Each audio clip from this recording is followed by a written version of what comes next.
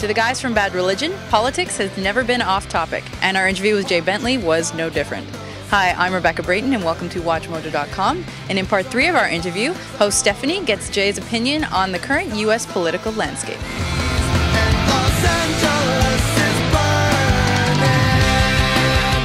What are these social and political issues that are important to you right now? The most important political cause right now is to put Obama in the office.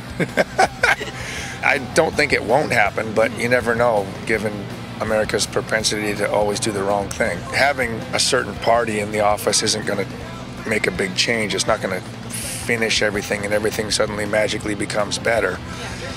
But it's a good place to start. And I think that more people getting involved in the political process in whatever way, shape, or form is important. I think young people have to start realizing that if they don't use their voices, then another generation is going to use it against them, and they'll make them live in ways that they don't want to.